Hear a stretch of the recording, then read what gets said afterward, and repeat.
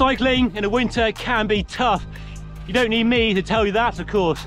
But in this video, I'm going to share top tips I use to get through the next few months.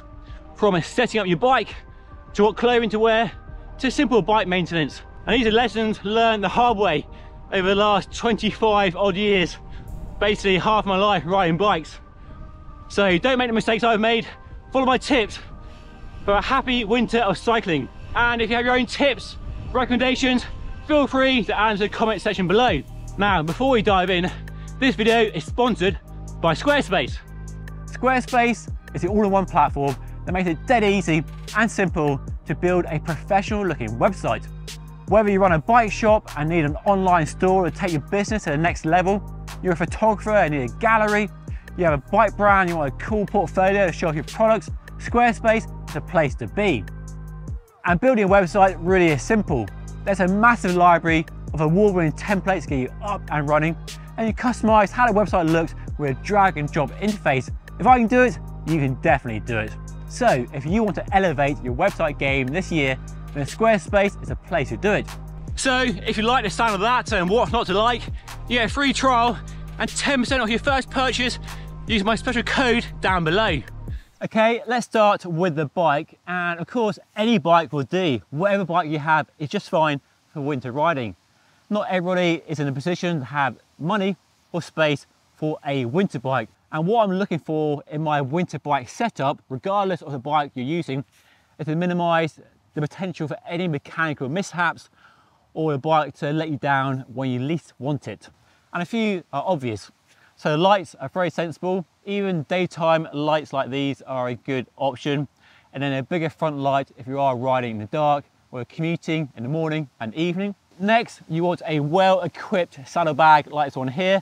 Probably one on your bike already, but if you don't, you definitely want one in the winter.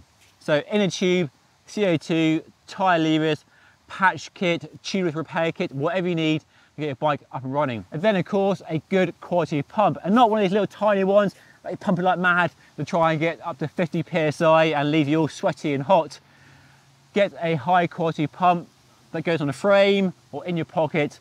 So if you do have a flat tire, you can get it back up to pressure much more easily than those little daft mini pumps that are just no good at all. Now, the other recommendation I would make, regardless of what bike you're riding, are to fit some good quality tires.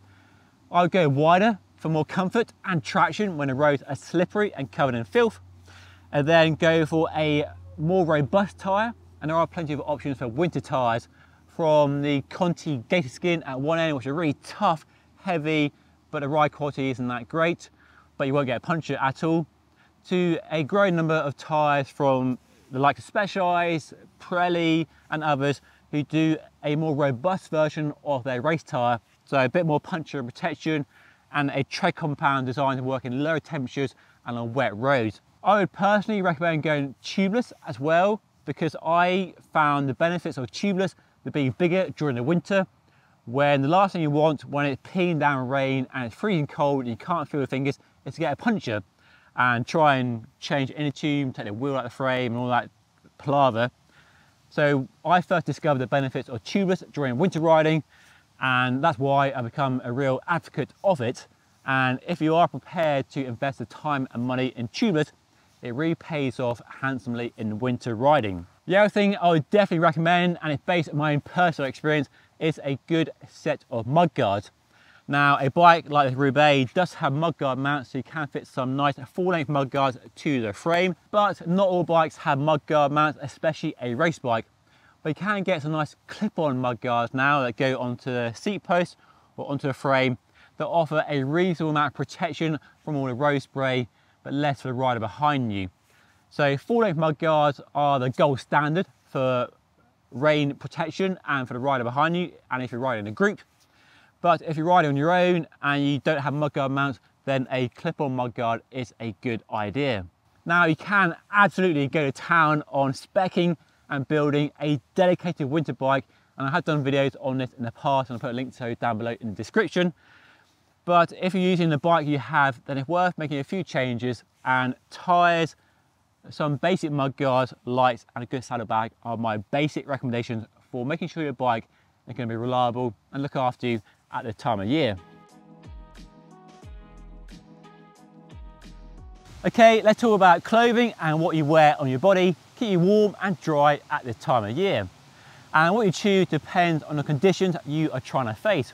Whether it's cold and windy and dry, like today, about 8 degrees right now, so chilly but not freezing cold, or whether it's warm and wet and moist like it is in the UK so much of the winter.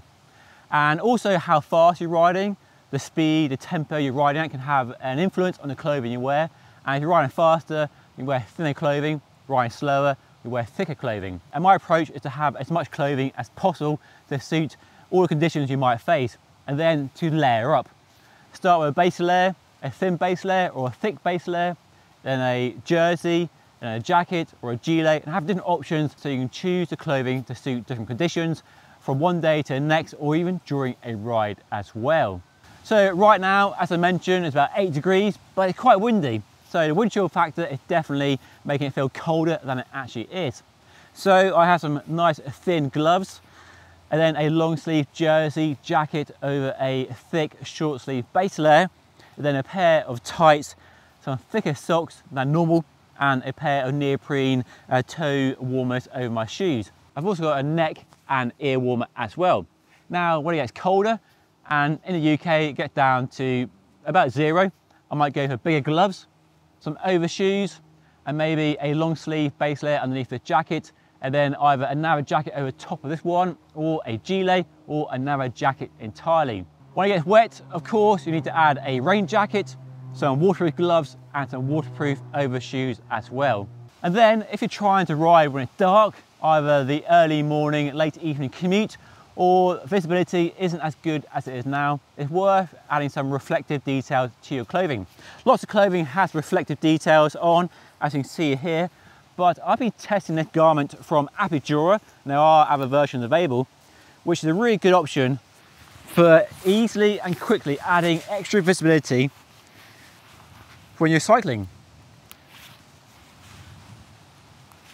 So it doesn't look cool, I know, but this will give you full 360-degree visibility when you're riding in the dark, or it's just overcast and very gloomy. And better to be safe than worry about how it looks. It's made from a lightweight mesh, so breathable and doesn't affect the qualities of the jacket you're wearing it over, whether a waterproof or a windproof like this.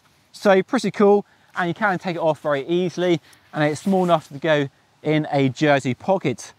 So I'll put a link to that down below. Not sponsored by them, just something I've been testing and being really impressed with. I love products like this, really well thought out, designed by cyclists for cyclists. So in the back pocket that goes.